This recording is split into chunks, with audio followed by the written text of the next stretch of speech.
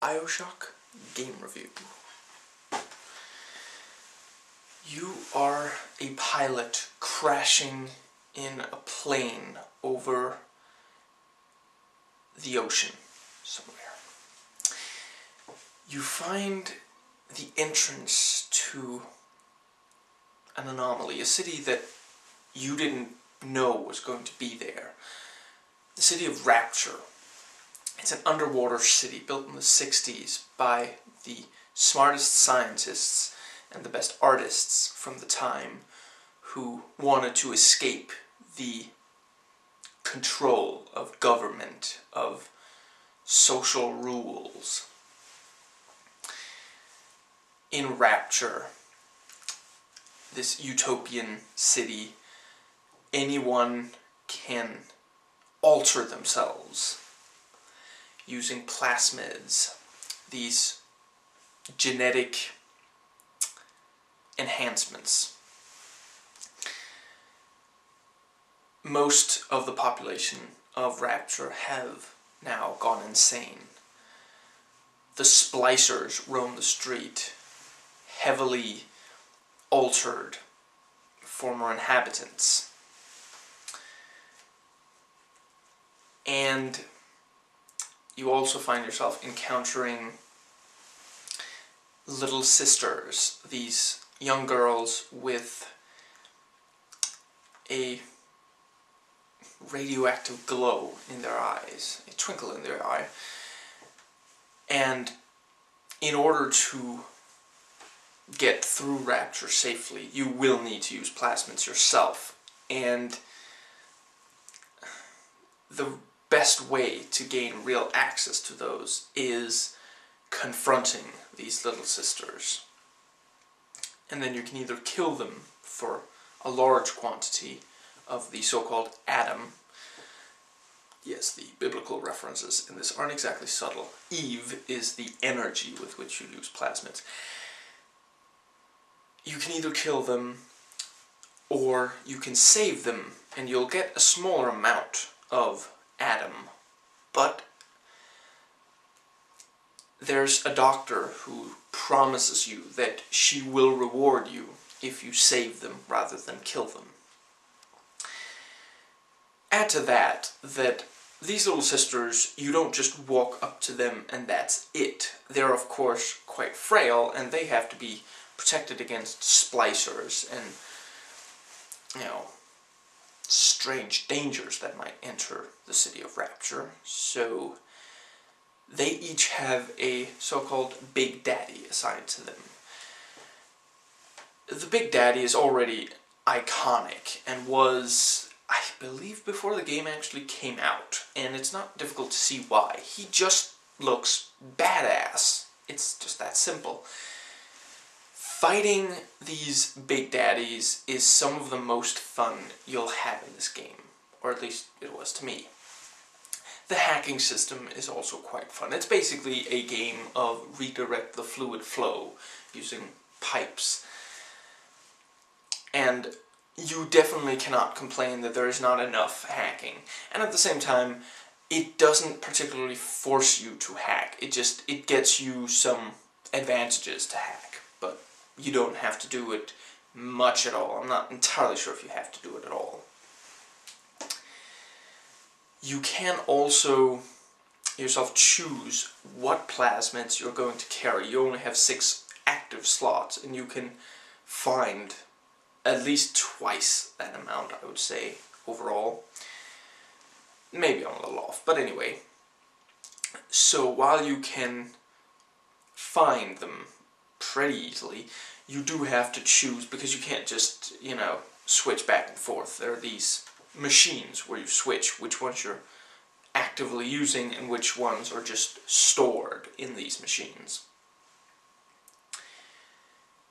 And that's almost it as far as the real freedom and where this differs from your average first-person shooter goes. True, you can explore whenever the radio voices shut up and let you do so. What is with this recent trend of hand-holding. It happened in Max Payne 2 as well, you know. If you don't do what you're supposed to do to progress for just a couple of minutes, they'll, you know, say, oh, you have to do this. Yes, I know. I was, you know, looking for ammo or whatever. I was having a little fun. Is that allowed? It's a video game. Anyway, there are some other choices, but the game takes away so many of them. For those who don't already know, this is a sequel in spirit to System Shock 2, a game chock full of choices. And this one just eliminates so many of them. But that's for another video. The weapons are a wrench, a revolver, a shotgun, a Tommy gun, a so-called chemical thrower, flamethrower, and it can also use liquid nitrogen and electric gel, a crossbow, and a grenade launcher. I believe that's it. Also, I have to say this about the guns. If you were reloading a weapon, would you do it roughly like this?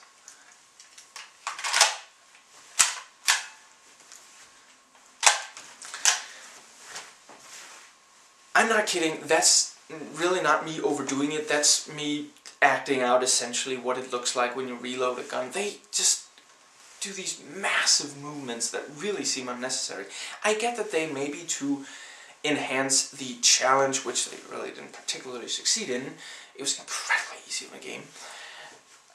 But, yes, have them reload relatively slowly. Have it take 1 or 2 full seconds to reload a weapon. That's cool. But don't make it look that silly. Just, I don't know, add more details to it or something. Don't drag it out like that. It just looks dumb.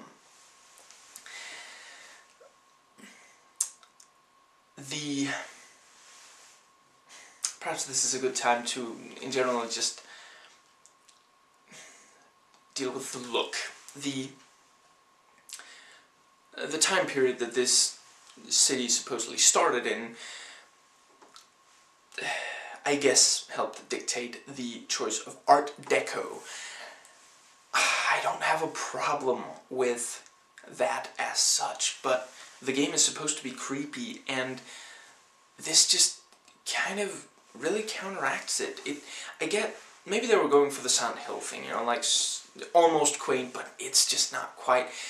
I just don't think they got there.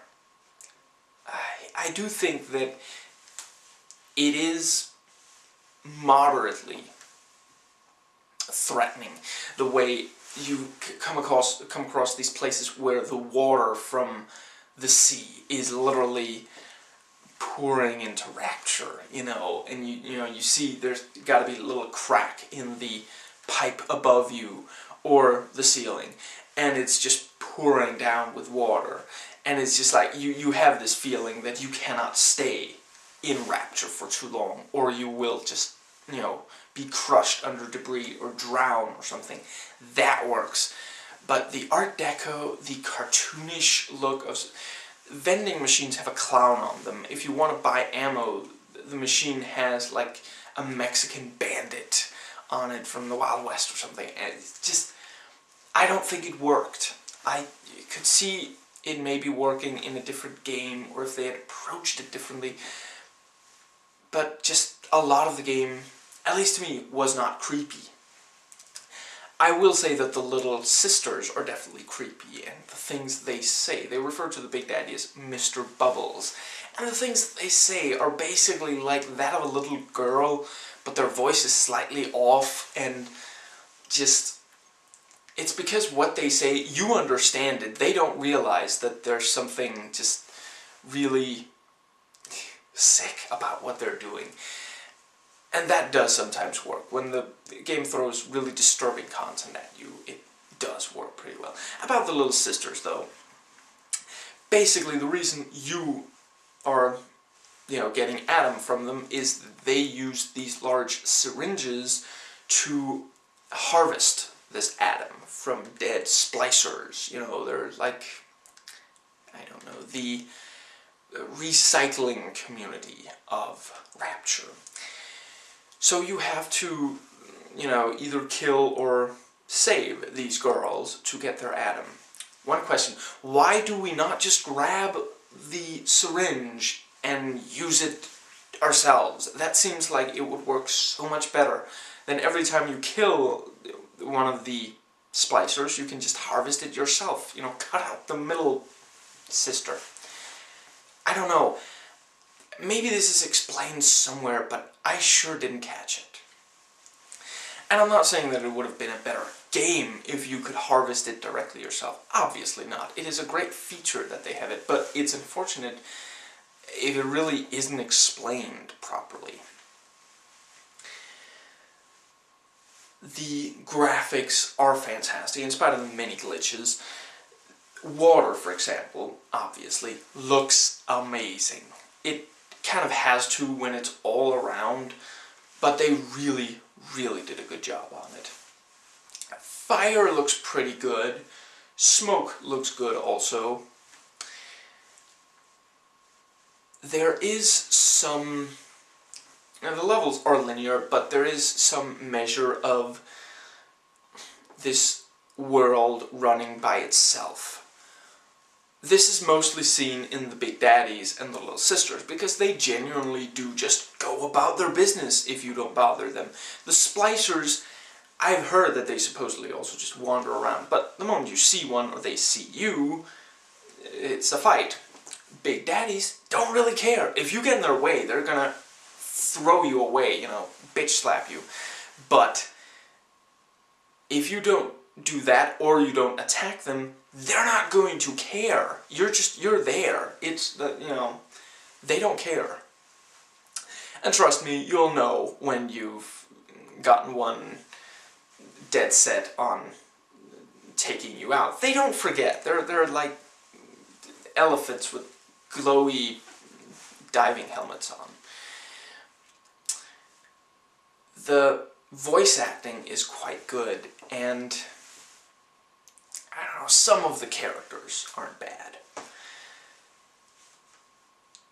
You pick up audio logs to piece together basically what happened. I didn't find them as interesting as I really think they should have been, and as the ones of System Shock 2 were, but I do think that they did a pretty good job of exploring the philosophy. You know, it's... I mean, the whole point of Utopia is we can't reach it. There's no way that we could actually reach and maintain an idealistic state of affairs. Whenever someone pursues something like that, it goes horribly, horribly wrong. And Rapture is no different. I'm not going to give away what happened, what made it go so horribly wrong here, because, you know, it's revealed over the course of the game. And there is a, you know, a proper exploration of... I'm told it's Ayn Rand, I think that's how I pronounce it. I haven't actually read the book, Atlas Shrugged, but as far as I understand, you know, it's individualism taken to its extreme, you know, everyone out for themselves. And this game kind of explores that. You know, Rapture is built on that ideal, and, you know, the game tells the story somewhat of what happened with that. Near the end, the game has several twists, and some of them are cool, but at least one of them is too little and far too late. We just don't care. I certainly didn't care. Honestly, for the last several hours of playing this game, I was just so sick of it, and just really wanted to get to the end so that I could review it and, you know, see the ending. The ending was pretty good. There are like 3, and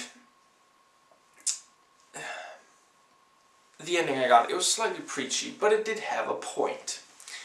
It was also, I think, the only time the game actually engaged in full-on animated cutscenes. Everything else is in-engine, and I can't blame them because it's a mighty good engine.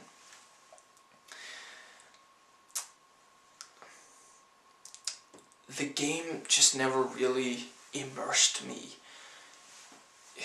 Not the way the last several games I played did, Kane and Lynch, Assassin's Creed, even Medal of Honor. Just, yes, the original, the 1998 version on the PlayStation. At its core, this game is just a first-person shooter, and it's just not that good of one. I can think of plenty of first-person shooters I'd rather play than this one.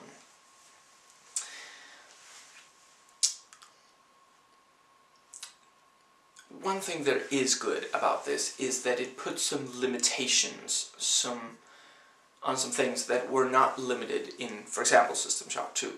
There's a very strict limitation on ammo, for example. You cannot carry very much ammo, at least for most guns. It seemed like you could carry plenty for example, the Tommy gun. But, and the same with money. You can't carry however much you want. There's a certain limit, and then you just can't pick up more until you spend some of it. I do still think that System Shock 2 did it better with just not having very much ammo and you really having to search for it. The game is too streamlined. I gotta say, it isn't the worst. There is still some sense of risk, especially when fighting big daddies. And there is still some freedom, because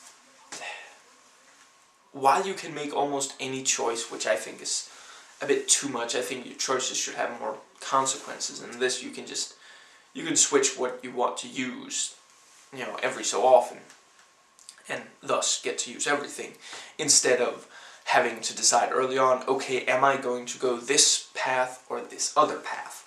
Anyway, the game does offer some freedom in that regard.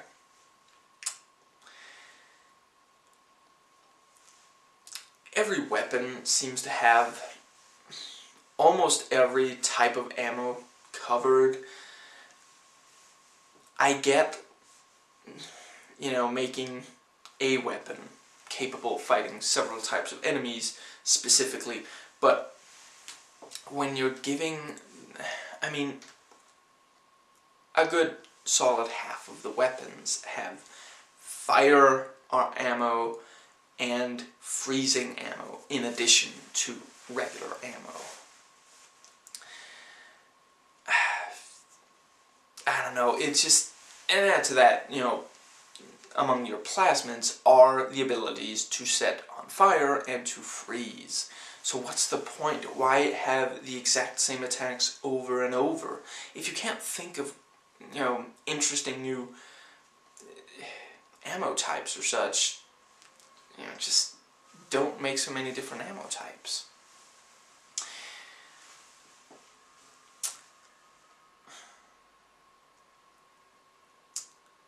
I think that more or less covers it. Yes, so that was my review of Bioshock the game. Hope you enjoyed it. I'll see you next time.